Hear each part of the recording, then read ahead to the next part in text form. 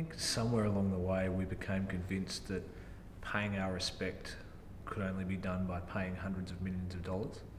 I don't know how that happened, but that's where we've ended up.